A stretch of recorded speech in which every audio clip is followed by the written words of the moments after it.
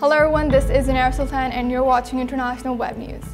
Guys, today we'll be talking about art. What I believe art is that it's something that we do in everyday life. From making up our hair, from dressing up, from cooking, from driving, everything.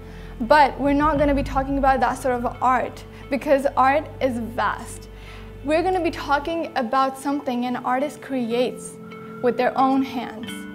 Guys, today we'll be talking about IWS, which stands for International Watercolor Society.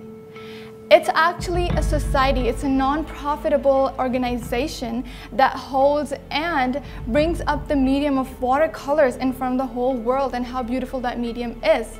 Its founder was Atanur Dogan, and he is actually a Turkish watercolorist, and he's done an amazing job creating and initiating this sort of society in which artists from all over the world comes up to one place that holds the event, and the people are artists from all over the world with different backgrounds, religion, and with different races especially.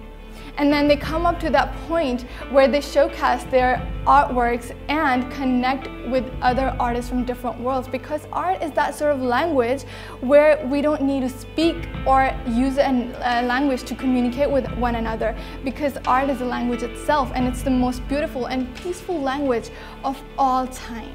Guys, Pakistan is one of the members of IWS, and the representative of Pakistan for the IWS is Sir Ali Abbas, and he's done a great job of bringing and promoting artists from all over Pakistan, showcasing their talent and how people of Pakistan are so talented even in every field that they touch.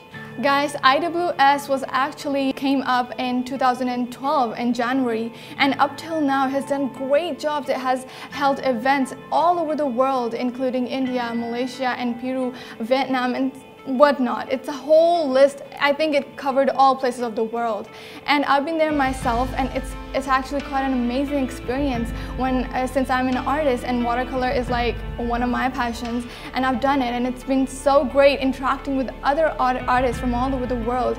And even though we don't speak the same language, we don't come from the same culture, and we don't have the same background, but talking about art and how beautiful a medium could be is that what this organization has brought up to us.